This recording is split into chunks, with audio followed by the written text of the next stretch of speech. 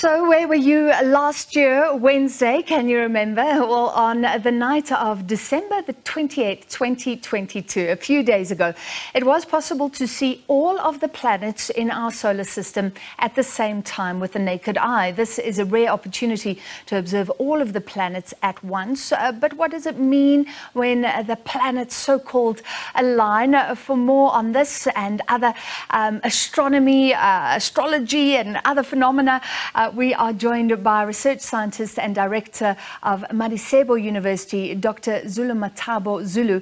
Dr. Zulu, thank you for being with us. So I understand you are a metaphysical scientist and a cosmologist. Firstly, are you interested in the science? Is that what you focus on, or also the meaning behind and how people interpret things like this?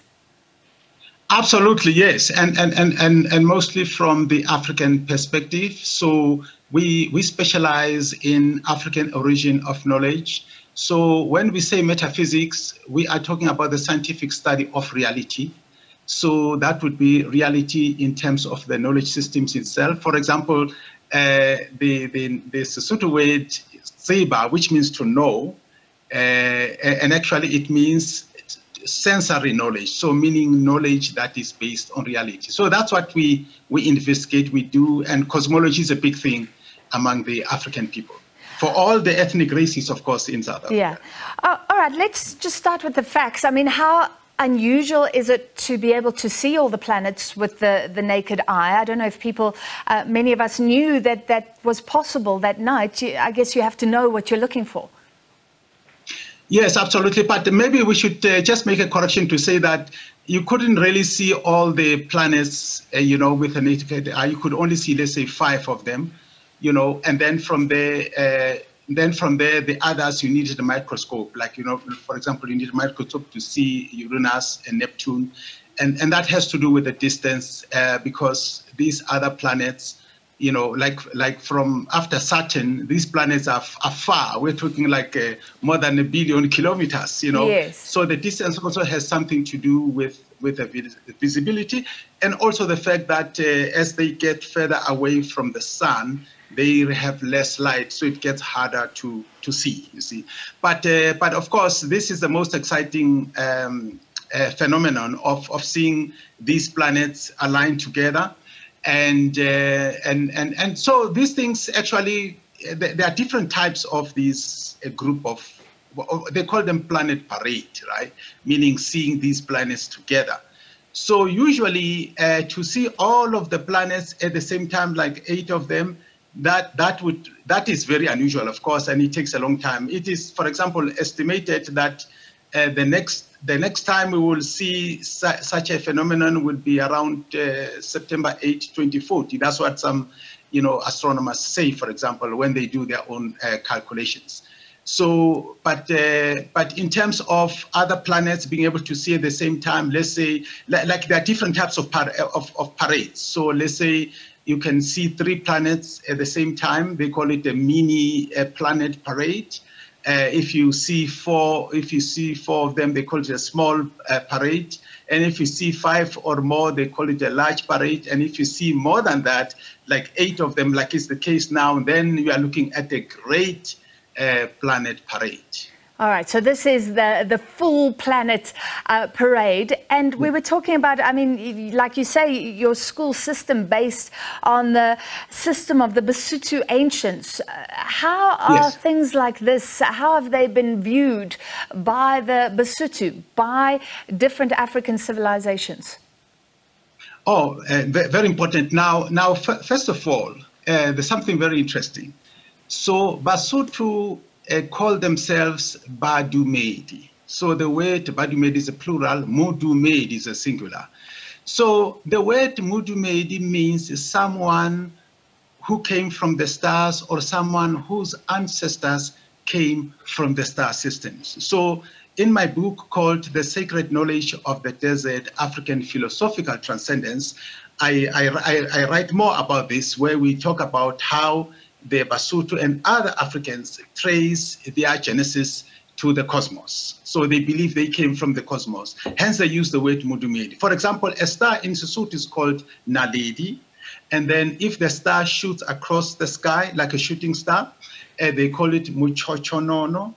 Now, if that star was to fall to the ground, the shooting star, like a meteorite, they don't call it muchochonono anymore. Now they call it Lidumedi. So Lidumedi means that this particular rock came from the stars. Now, if it's a human being, they call it, they would call the person Mudumedi. So this is one evidence that tells us that they trace their origin to the cosmos. So, for example, when a Msotho child is born, let's say a baby, so they don't give the name to the baby right away.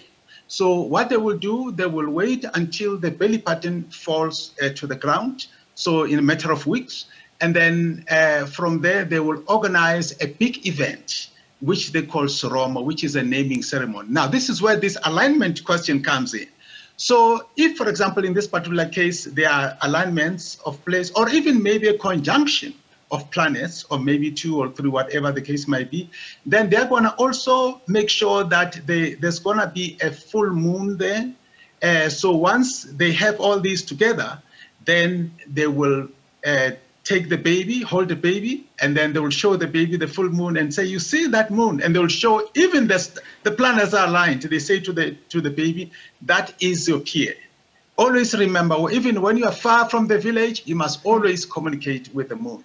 So then they give the name to the child at that particular time. Wow, thank you for that beautiful illustration of how it impacts daily life, I guess. Another event coming up, and we're running out of time, but you mentioned meteorites and shooting stars. Quadratics, the meteor shower to peak on January the 3rd. Do you know about that, or are there any sort of astronomical events that we should look out for in the beginning of this year?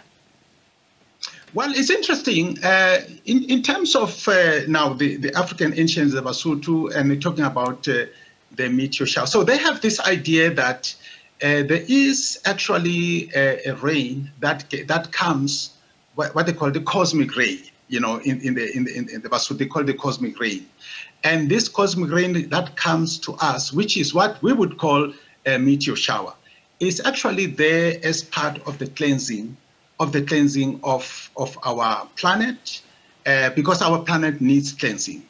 And it's particularly interesting that there's a lot of spirituality in terms of this cosmic rain that they talk about. You see, that they talk about, which we would call, which Westerners would refer to, meteor shower, that sort of stuff.